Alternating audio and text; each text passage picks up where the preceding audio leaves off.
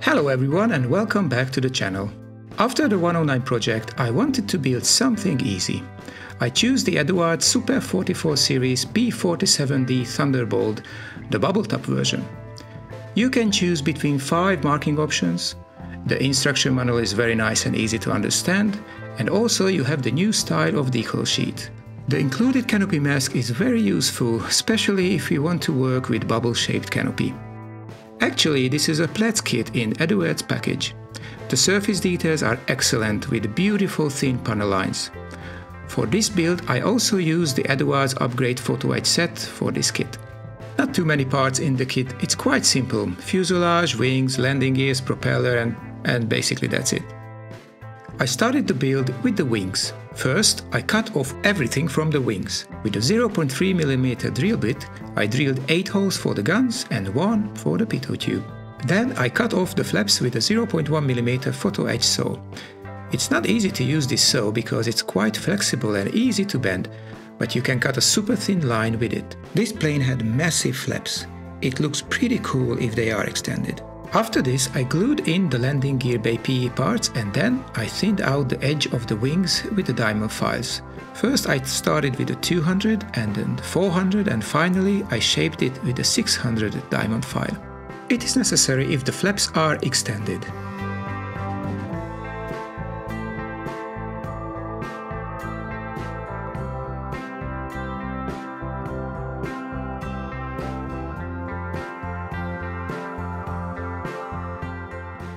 To glue the parts together, I used the ordinary white cup Tamiya glue and the green cup extra thin glue. To keep the parts together while the glue is set, masking tape is the best option.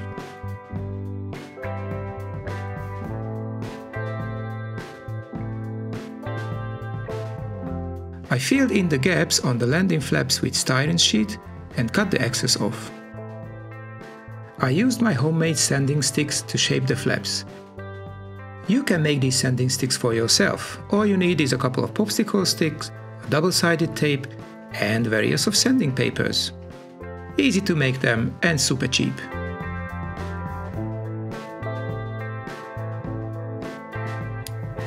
After I prepared the wings, I started to work on the cockpit. I believe that the seat from the PE set is a little bit too big, but it looks pretty good, much better than the original seat from the kit. Actually, there is no cockpit in the kit. There is a seat and the instrument panel and basically that's it. That was the reason why I bought the extra PE parts to upgrade the cockpit a little bit. I modified the seat, I added the frame behind it. I used 0.3mm tubes.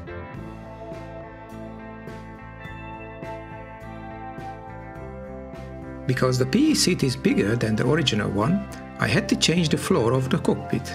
I used styrene sheet for this. I painted the interior in Tamiya cockpit green. The P-47's cockpit was quite roomy, air-conditioned and well protected, and the bubble canopy offered excellent all-around visibility. Pilots love these aircrafts. The side panels are rounded. I used a simple pen to shape them.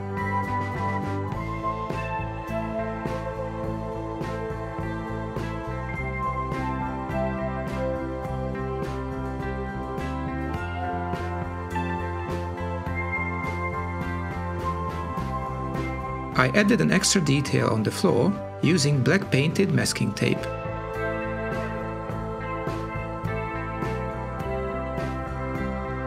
The seat belts from the PE set are also big, but they look pretty nice.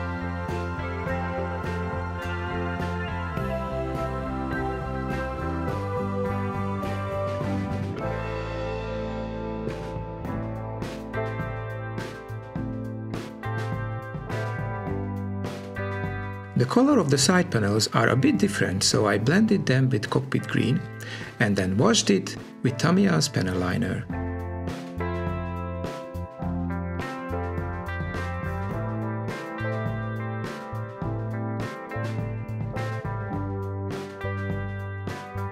The cockpit is done. I put the instrument panels and the seat in later. I glued the fuselage and the wings together. The fit is excellent, basically no need for filling. The P-47 Thunderbolt was produced by Republic Aviation. The first flight was on the 6th of May in 1941, and the last aircraft left the assembly line in 1945. They made 15,636 aircraft in total in several different variants. Its armament was 8 50 caliber machine guns, 4 in each wing. It could also carry external fuel tank, bombs and 5-inch rockets. When fully loaded, the weight was almost 8 tons. The Thunderbolt was one of the heaviest fighters in the World War II era.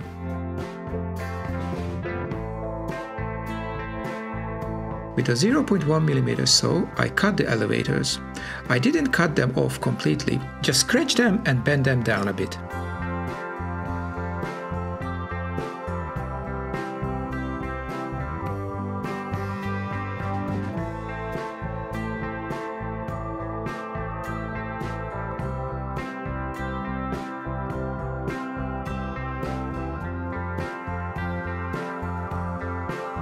There were a couple of tiny little gaps. I used dissolved putty to fill them up. I applied it with a toothpick.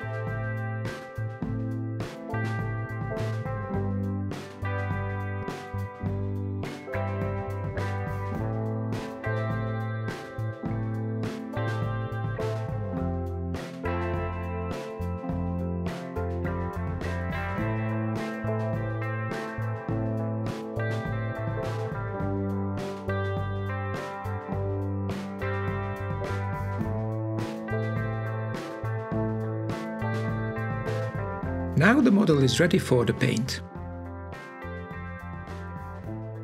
First, I cleaned the whole surface with alcohol, and then I applied a primer coat before painting. It reverses imperfections and provides an excellent base layer for the paint.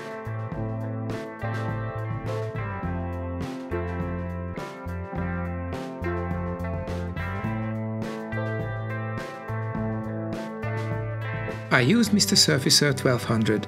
I chose grey primer instead of black under the metal paint. I didn't want to create a shiny metal finish. I think staying with a matte grey surface in this scale is much better. This middle line wasn't deep enough, so I had to rescribe it. You might wonder why I didn't glue the flaps before the primer. Well, the answer is very simple. I forgot it, but better late than never.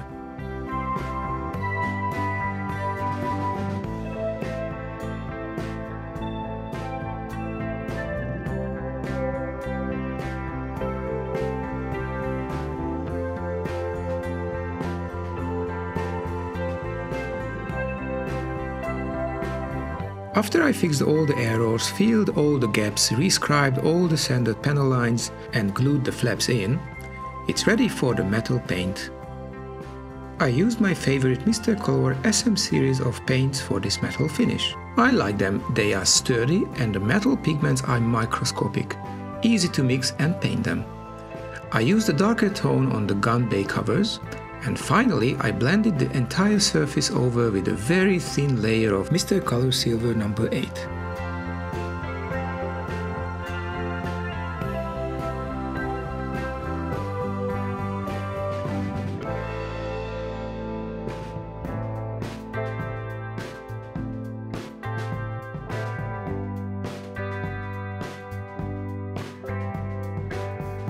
The front of the engine cowling is red. If you want a brighter tone of red, paint white underneath. I always keep the leftover paint masks for the previous models. I use this curved shaped one to mask the end of the olive drab part on the spine of the fuselage.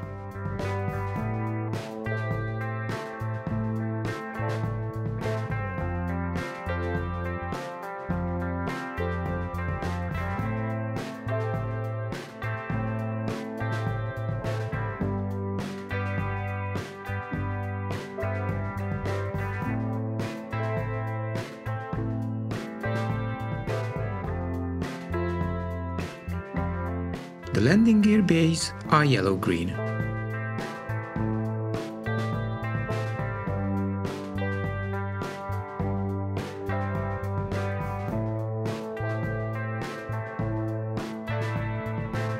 After painting, I came up with the idea to make the 3 massive hinges for each landing flap.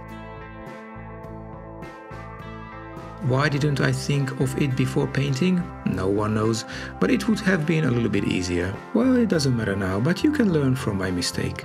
So I cut small diamond-shaped styrene pieces to imitate them. Easy to make them and they look quite good. I fixed the paint and applied 2 layers of clear coat to prepare the surface for decals.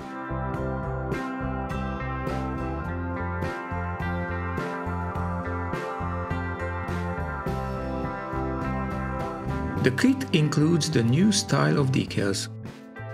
Don't forget to use decal chemicals during the process.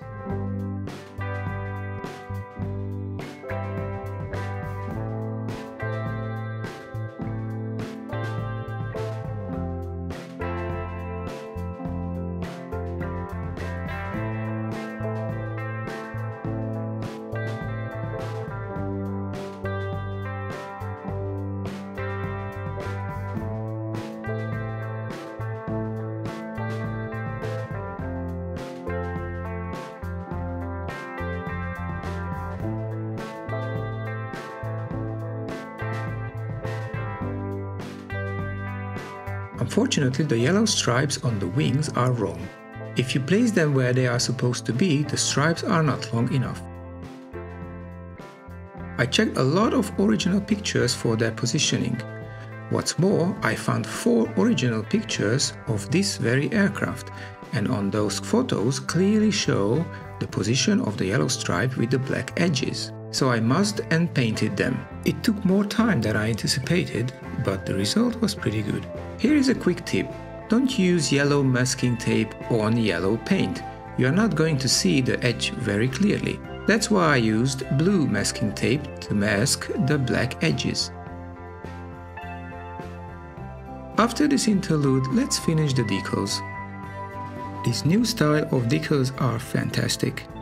After it dries, you can peel off the carrying film from the top.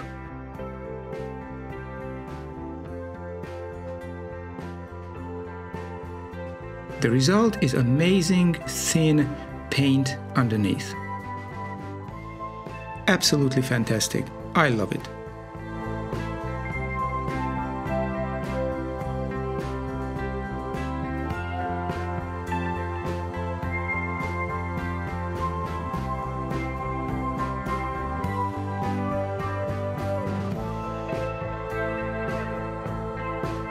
The next step was the engine.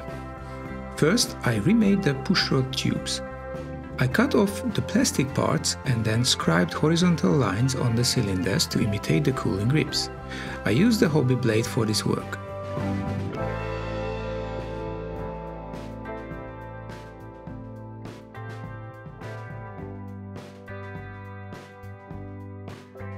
I cut brass tubes to replace them.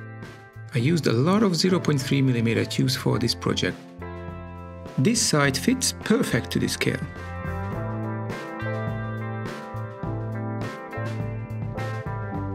I glued them with gel super glue. It gives you more time to position the pieces before it sets.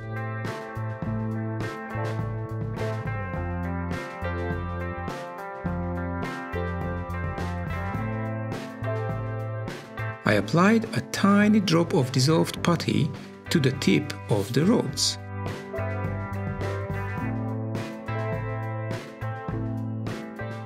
I used Mr. Color Silver 8 for the engine and black for the details. The P-47 was designed around the famous Pratt Whitney R2800 double-washed 18-cylinder radial engine, same as in the Corsair or the Hellcat. If you click the link on the screen or in the description below, you can watch how I built this engine in 1:48 scale. The engine was boosted with a massive turbocharger system, which increased the high-altitude performance. The supercharger pipes run along each side of the cockpit to drive the turbine at the belly of the fuselage, about halfway to the tail and the cockpit. Because of the supercharger system, the P-47 was a big fat bird. Compared to the other radial engine designed fighters like the Corsair, the Hellcat or the Focke-Wulf 190, the P-47 was quite chubby. For weathering the engine I used brown, dark brown and black panel liners.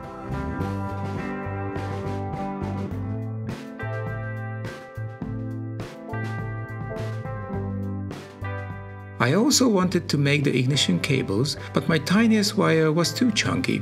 I wasn't satisfied with the results, so I skipped them. Well, it's not perfect without the cables, but better than it was. This 18-cylinder Pratt Whitney radial engine delivers over 2000 horsepower to a massive 4-blade propeller. The P-47 Thunderbolt was the first US fighter to use a 4-blade propeller. The tips of the propeller blades were yellow. I used rubber black instead of black for the blades. The masking sheet is handy, especially when it's time to paint small curvy parts such as wheel rims.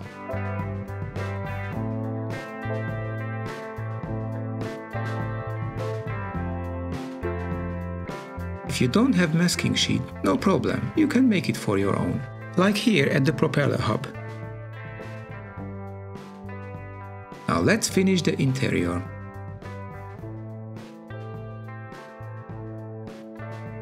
After the seat, I put the instrument panel in place. I believe it's not precise enough, but it's absolutely not visible through the thick canopy.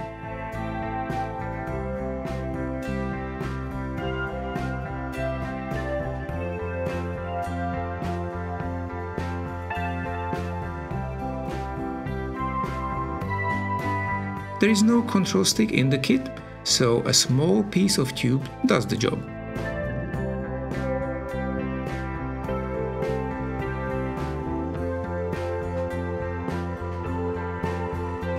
Most of the time I don't plan for all of the modifications that I do, like this one, to cut the canopy into 2 pieces. If I would have planned to open the canopy, I would have detailed the cockpit a little bit more, maybe next time.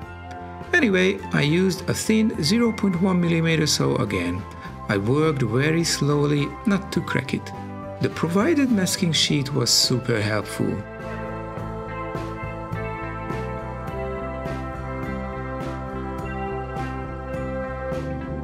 For weathering, I used highly diluted Tamiya panel line grey and dark grey.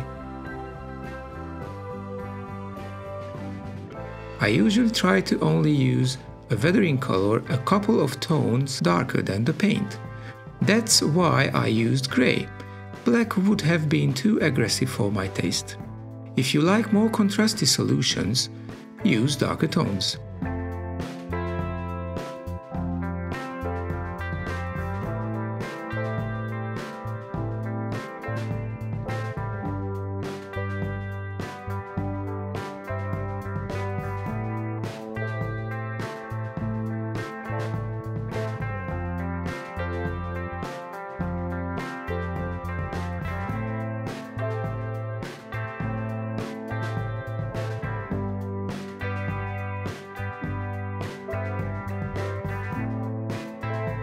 I used the liners from the bottle around the engine, where oil and grease dirt may be more intense.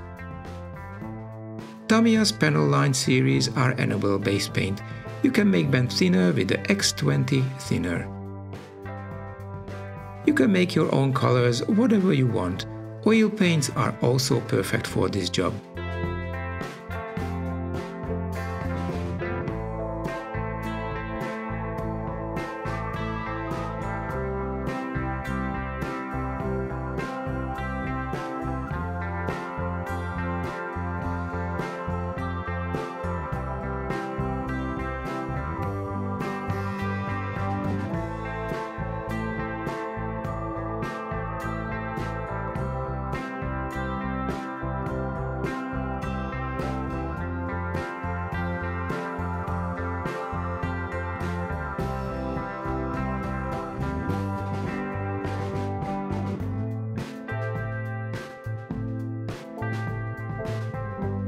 I forgot to make scratches on the olive drop and the yellow areas, so I made them and re-weathered those areas.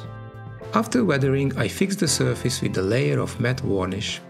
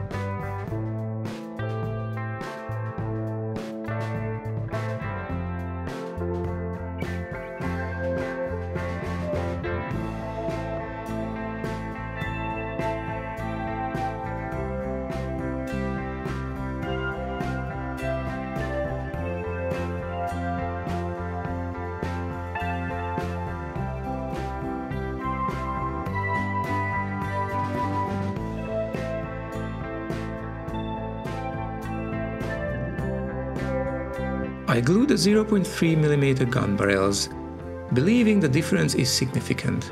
You can see the original in the corner.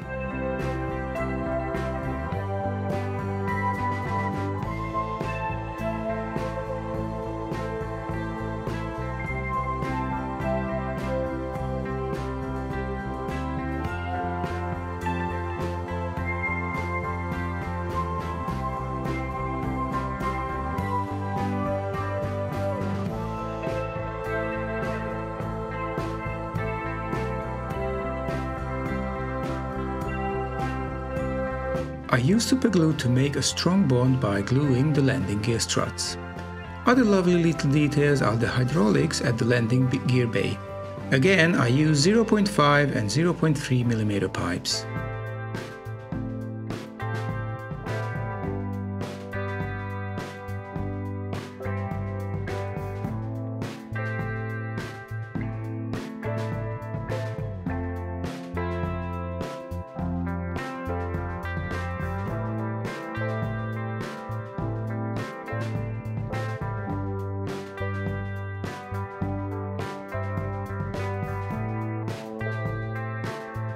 The rocket tubes under the wings in the kit are not too detailed, so I made them from actual pipes.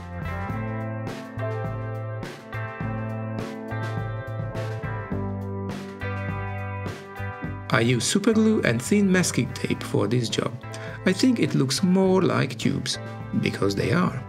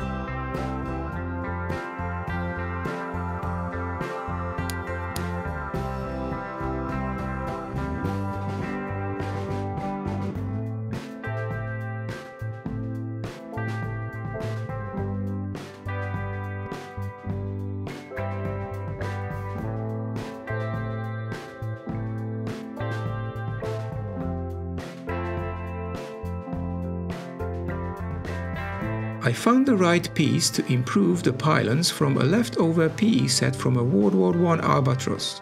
This is why I keep all these leftover PE parts.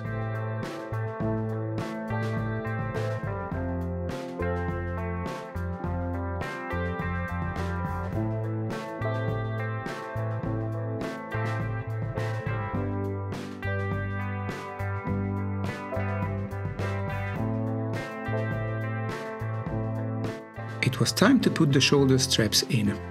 According to the original photo that I found, I leaned them over the sides of the cockpit.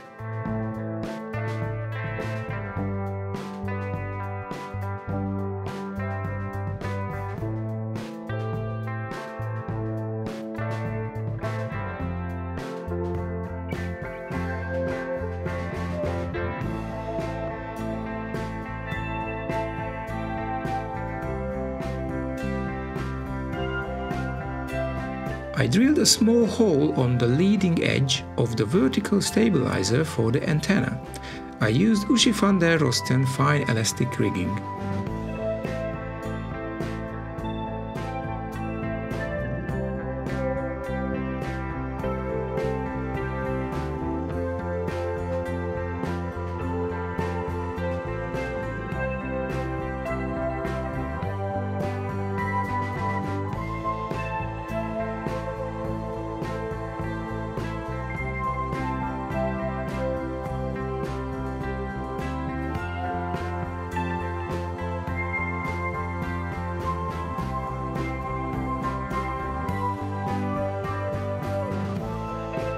I think it was an excellent little project.